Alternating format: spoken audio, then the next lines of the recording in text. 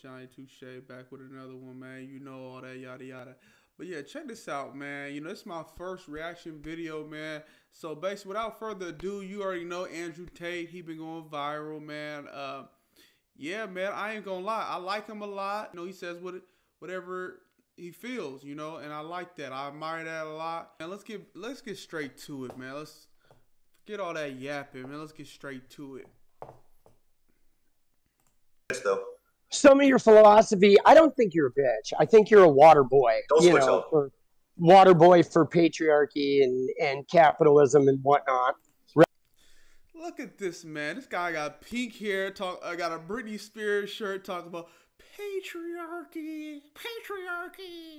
See, and then the thing is, man, he has his ideology. He went into the feminist pool, and then he's drunken with the propaganda that America has stole upon him.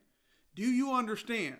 So with this man, and he also thinks like, hey man, I could get away with this. I could be a loser. I could be a nerd and just think, men are oppressing women and all this other stuff. See, and sometimes people like him, they think they can do this. They think they're going to get more ass like this. But honestly, this guy looks miserable. He's brainwashed. He's feminizing men. That's what it is. All right, let's keep going. Right, and sort of regressive ideas about manhood, and which is why the teenage audience like consumes it so much. You know, you got these young boys that are like grappling with feelings of powerlessness, and you come in and offer them like the ultimate machismo ideas of like how to be a man, but you're so off base, bro. It's like, no, you're off base, buddy. Don't you ever say machismo. See, you want men to be like you. If men were being like you know, we'll have women ruling us, trampling all over us in our households and stuff. And then we want to be able to lead the households. And then we want to be strong, masculine men, you know, be ready for battle when somebody comes in to evade all the people. So why would we do what you say? Should we be powerless like you? Should we? Let's ask yourself that.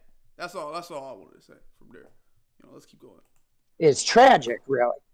So you think that I am inspiring the youth of today, the masculine youth of today, to become men, and you think that's a negative thing? Why? No, I don't think you're inspiring them to become men, because like real men are in touch with their emotions and their vulnerability and don't need to be like wielding and taking power.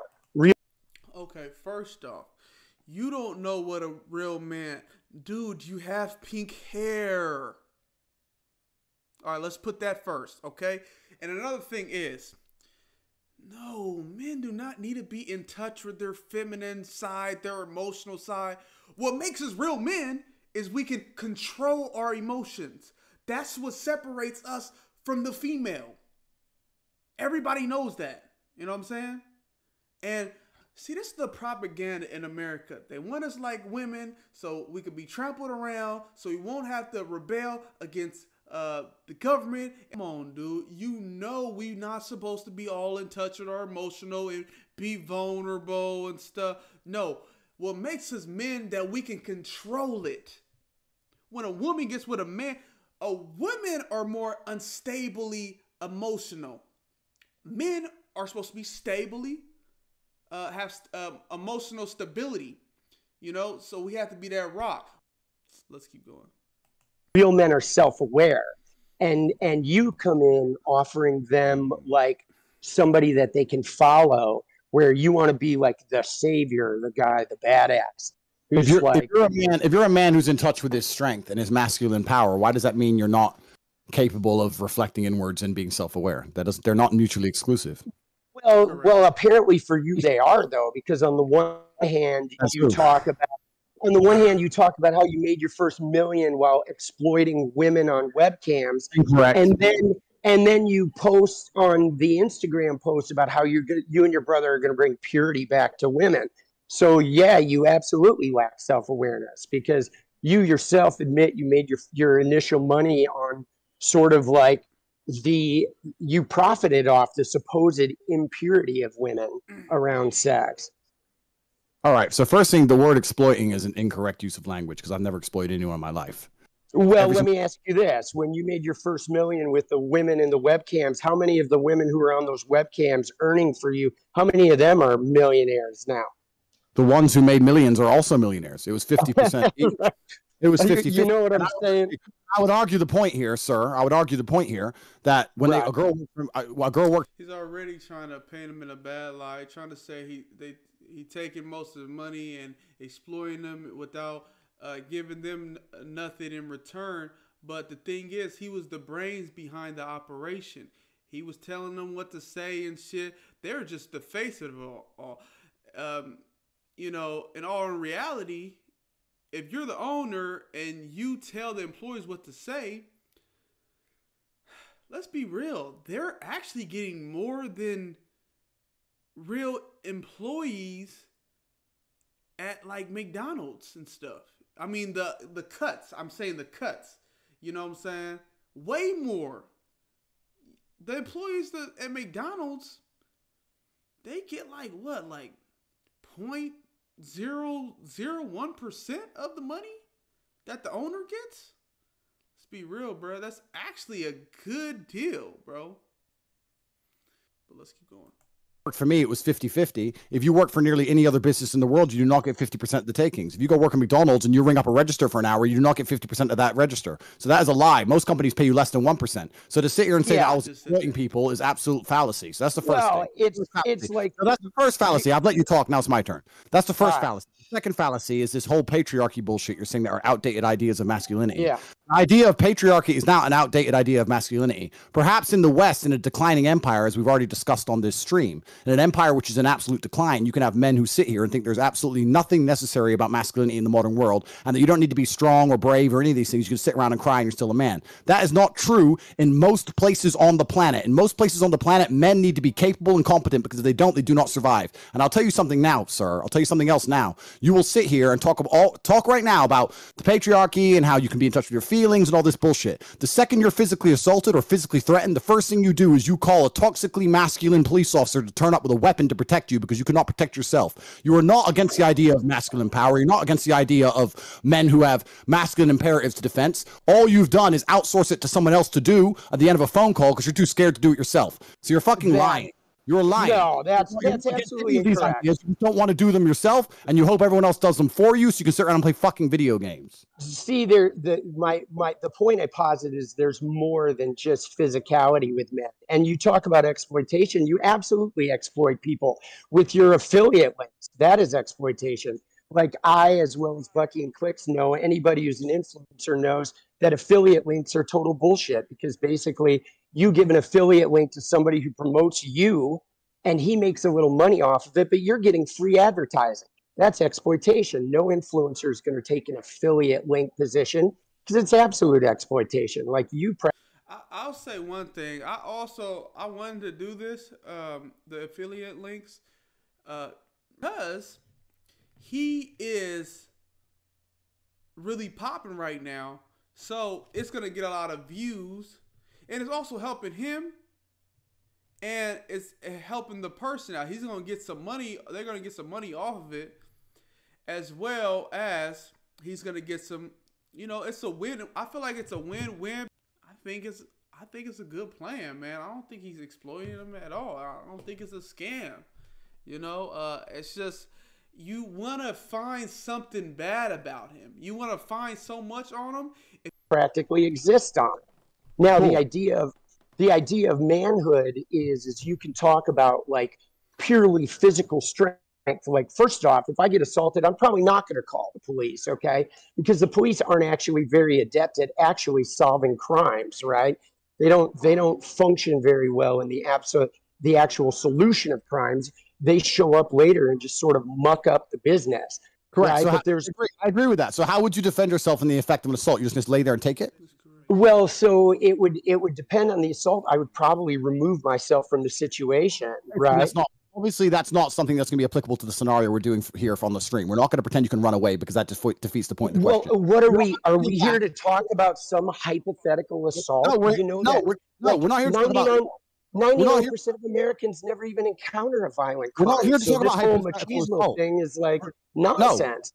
We're not here to talk about hypothetical assaults. We're here to talk about the hypothetical paradigms and ideas around masculinity, because you started this conversation saying that the patriarchy and capitalism and all this bullshit. And I'm sitting here saying to you, you live in a very soft society. You're completely correct. 99% incorrect. You live in a soft society. If you were the same person in most places on the planet, you would have had your ass beat because you are a weakling. And weaklings are not respected. Let me tell you something, my friend, I'll let you talk afterwards. Never in human history, in any single civilization, in any single empire across the history of Earth, have men been celebrated for their weakness. Ever once. It doesn't matter if you were an Aztec or the Mao dynasty, from China all the way to South America. In every single history book you can read, men who were respected and men who had stories written about them were written about them because they were strong. Weak men have never been respected. Weak men have never mattered. For you to come along and say, I think it's okay to be weak, is fine. That is your initiative. That is your decision.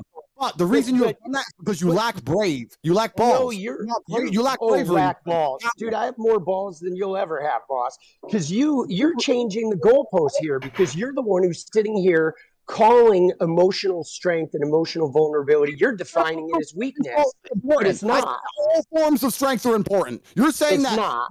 Yes, it is. Physical strength is just as important as emotional strength. Emotional strength is actually more powerful than physical strength. Because the fact of the matter is, no matter how physically strong you are, somebody bigger could come along and beat your ass. But it's emotional strength that helps you survive the ass beating. You're not right. Physical strength. I know what I'm right. You're right. That's a good point. You're saying, so when someone comes along to assault you, you won't call the police afterwards and you won't fight back. You'll lay in a ball, you get an ass kicking, but you're emotionally strong enough to just deal with the fact that you got an ass whoop in front of everyone. No, but and that's fine, and everyone should be like you. And that, you know what we call, I'm not saying people like you are called in most places in the world. People like you are called in most places in the world. They're called victims. We're called prey. Studs. You're a prey. We're called studs. And let me tell you something. When I inspire men to, you can never be a stud with that attitude, man. So you won't do nothing when somebody comes in and attacks you. You're just gonna die. And you think that's a game? You smiling and stuff with your freaky little smile. You think that's a game? It's not a game, sir. Get your self-defense up. Get your muscle up. Get your gains up. Get your frame up. You have no frame whatsoever. Come on, bro. This ain't it. This ain't it.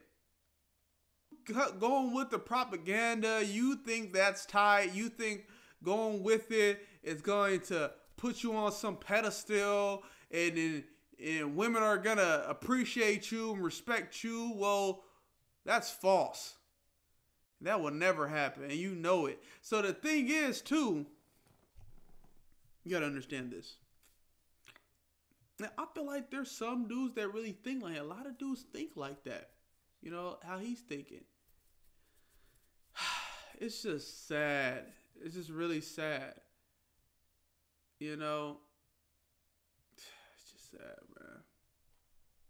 To grow up and be their biggest, strongest version of themselves, emotionally, mentally, physically, in every single realm, that is not a negative thing. There's nothing wrong with a man being big and strong. And let me tell you one more thing. We're sitting here talking to professional video game players. You're a professional Fortnite player yourself.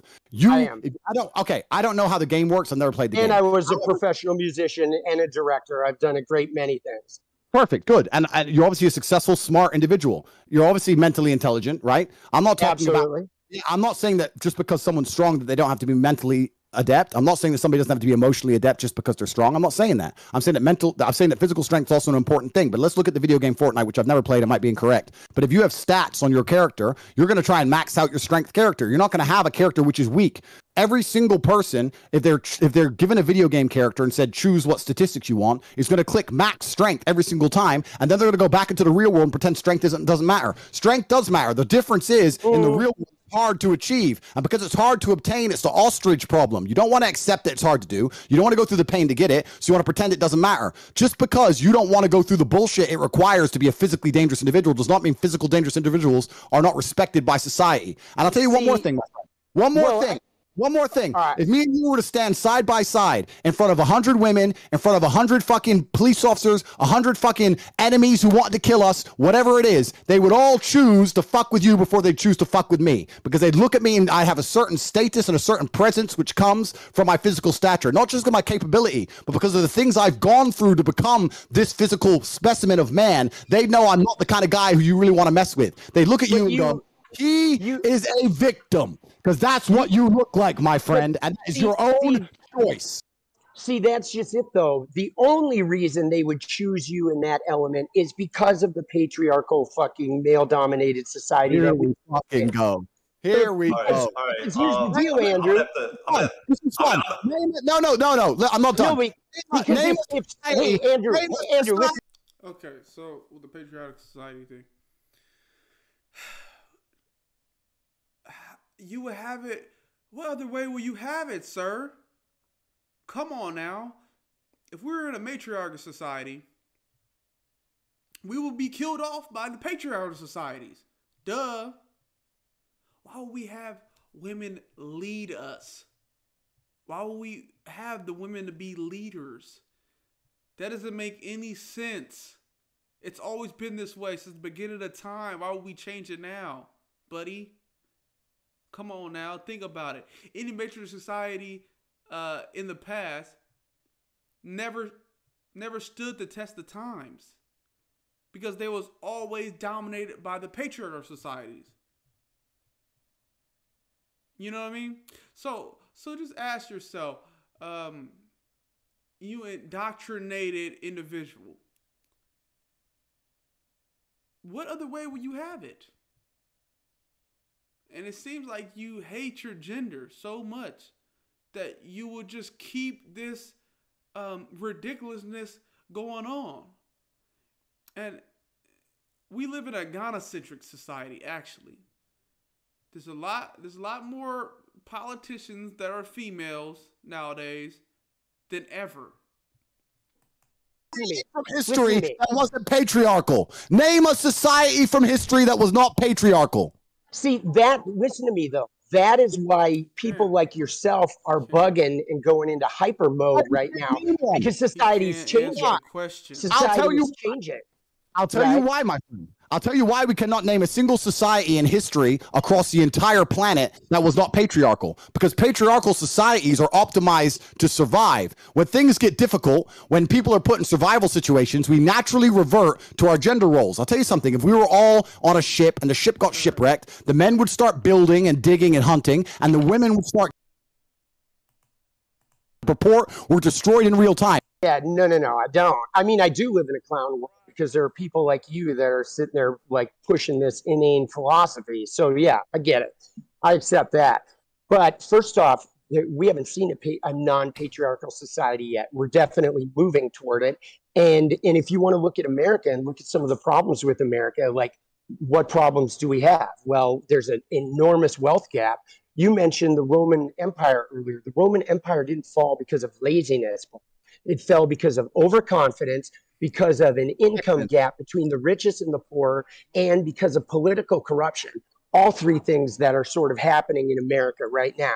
So absolutely, America could fall, but it's not because men were turning soft, right? The idea of men being soft, the idea of men being soft, Andrew, is a battle cry of men who see that purely physical stature is no longer the only defining quality. Because like you said, they could line me and you up and all those brutes like the... Secondly, the fact that I am actually... the fact that I'm actually mixed race, that I grew up in the south side of Chicago with my father. Absolutely. Shows I know more about marginalized communities than you do, because you are as white as they fucking come, and you're sitting there talking about marginalized communities to a marginalized person. Absolutely. So absolutely. But let me ask you, I never woke up and thought, I'm brown, so I had to find this white guy with pink hair to fight for me. I woke up and fought for myself. And that is the point. You know when you fight for yourself when you're a man. That requires all forms of power. Around talking about how you got to protect women, you got to get a cut of her OnlyFans and all this because you own her private parts. That's nonsense, bro. That's nonsense. That's your trauma speaking. It depends how. So you shouldn't get a cut of her OnlyFans. Why y'all have so much issues with this? This is what I don't understand, man. First off, They say property. Well, let's look at it, man. Who's giving away the woman to the man? The father is giving away the woman to the man, like, here's my daughter. You have her now when you get married. So what do you mean? You have responsibility for the woman. Responsibility without authority is slavery. You understand? So you need to be responsible for her, so you should have authority for her as well. This is common sense. You should have authority in your household. Your woman and your kids. What are you talking about? Not trauma. No, it's not trauma. This is how it always was. This is tradition, sir. You want to go against your biology and things, and you want to go against it so bad. This is asinine at its finest. I hope the men aren't listening to you. I really hope. And they keep listening to you, we're doomed. How you heal the trauma, right? And when I said that being a trauma is part of being a good man, you said it's part of being a human. I agree. But I think you can be a very, very good woman with a good heart, and you can be a good person. You don't need a traumatic life to be a good woman. However, to be a good man, you need to have a traumatic life, because any man who's not had... I'll tell you why. Let me answer. Any man who's not had difficulty, any man who's not gone through something that's difficult is not very good at being a man, because when shit hits the fan, people turn to the nearest man in the room and say, what is the solution? Someone just broke in the house, you go to the man. Fucking there's a natural disaster, a hurricane, you go to the man. There's a war, you go to the men. So men who have not been through trauma are not very good at being men, because they're not capable of dealing with trauma. Wait, so pause right there though, Andrew. Because you said when you go to war, you go to the men. But the only reason you have a war is because of men and their lack of awareness about their own feelings. That's why war exists in the first place. So you're saying if you had more women leaders, we wouldn't even have war. Okay, so if we had more women leaders, we wouldn't even have war. Men literally are responsible for war by a lack of emotional awareness. That's how it starts. Interesting. So let's make this the final point before we move on. You just said that if all the leaders were women, we wouldn't even have war. I said if we had more women leaders, yes, there would be less war. The fact that you hate your own gender so much is quite amazing to me. But actually, I don't hate my own gender. Another point. See, why do you? Let me tell you why you're wrong. No, you don't get to gaslight me and tell me I hate my own gender just because I'm displaying a version of manhood that you're uncomfortable looking at.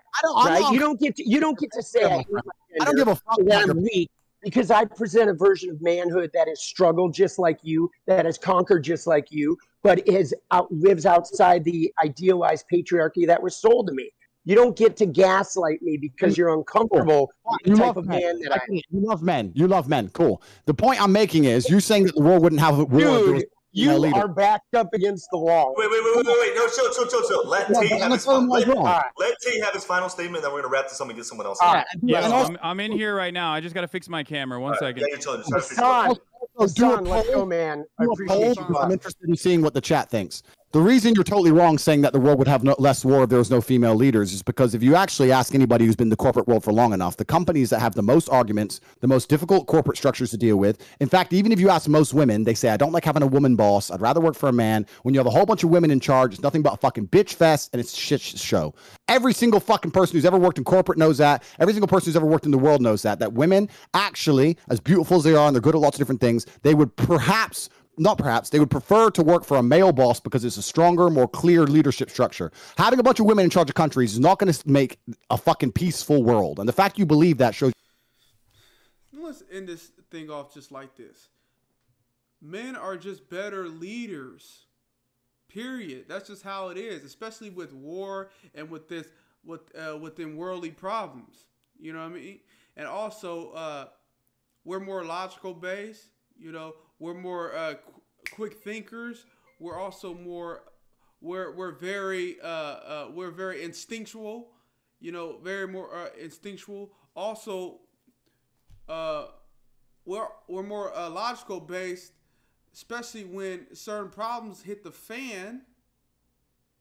We're more decisive, and women are more indecisive. That's why they ask us, what do you want to do? When we go on a date or whatever, they ask us, what do you want to do?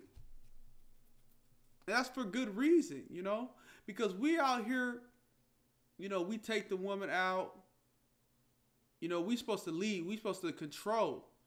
The man has the last say so.